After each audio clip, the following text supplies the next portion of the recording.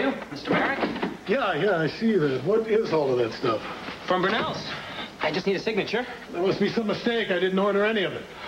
Maybe it was Mrs. Merrick. No, it was not my wife. Should I hear it? Aha, benissimo, my stuff game. What stuff is that? I ordered a few things. A few things? Gillian.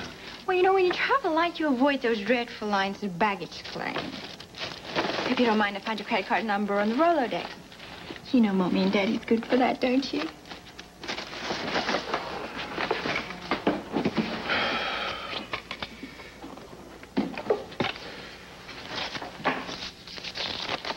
Thank you. Thank you, sir. A hairdryer.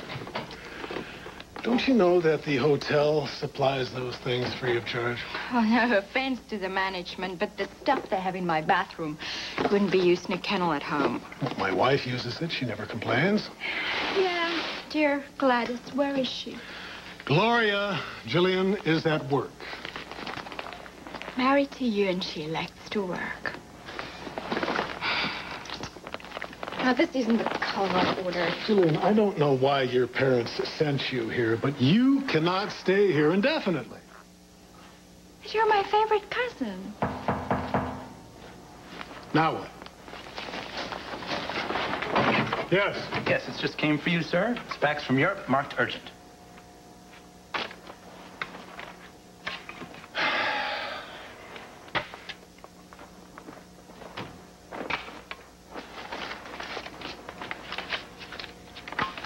Have a good day, sir. You too.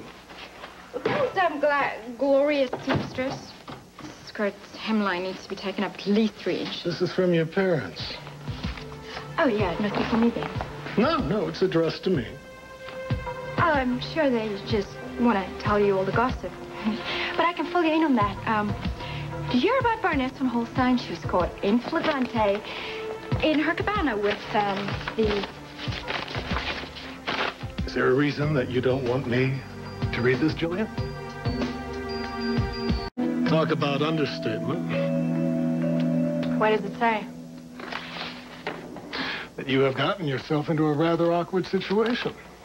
Why is that an understatement? We'd rather not go into detail, but we feel it would be in everyone's best interests if Gillian could stay with you for a while, just until things quiet down. I think they don't know that I know about the love affair with a certain very married ambassador. You do? Gillian, it's been all over the tabloids. You and your lover romping on the Riviera. Americans are obsessed with royalty. Oh, dear. Well, I hope they didn't publish any topless photos of me like they did of Fergie. I want you to forget it.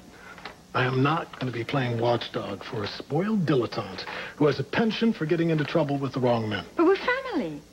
And besides, you know, this whole thing was blown out of proportion by that witchy wife. Proportion?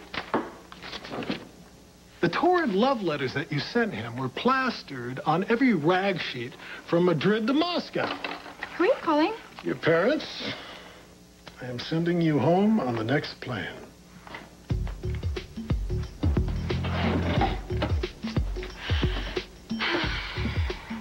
Whatever you say, my favorite cousin.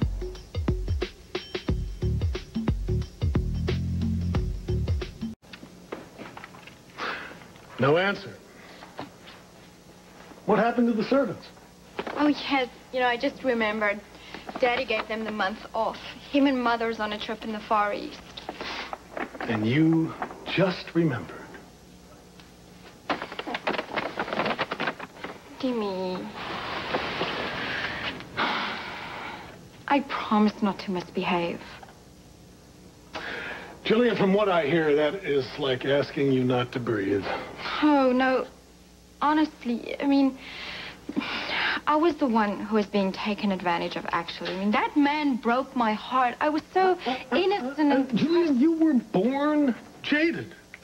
You're a flirt. And you like to take control. To you, it was just a fling. But to that man, it was disaster. Ruined his marriage, his career. You sound just like my parents. How many men have you seduced in the last 6 months? It's not a very nice thing to say. Meaning you've lost count. Can I just stay here until things blow over? You mean until new invitations start rolling in?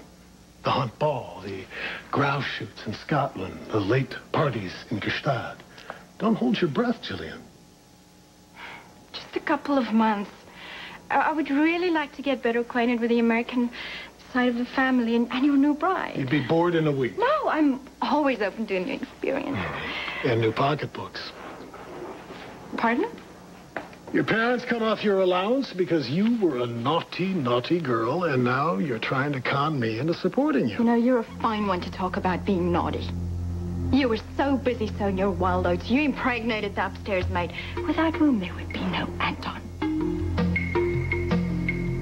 I'll give you 5 minutes to get dressed and pack your things. I'm so sorry. I really didn't mean... Obviously, you're used to saying whatever you want and getting away with it because your parents allowed it.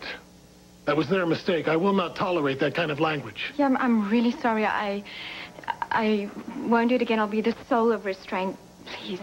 I just need a second chance to start over here in the States. You're the only family I... Gillian! Gloria is waiting for me at the hospital. Try to stay out of trouble. We'll talk about this later.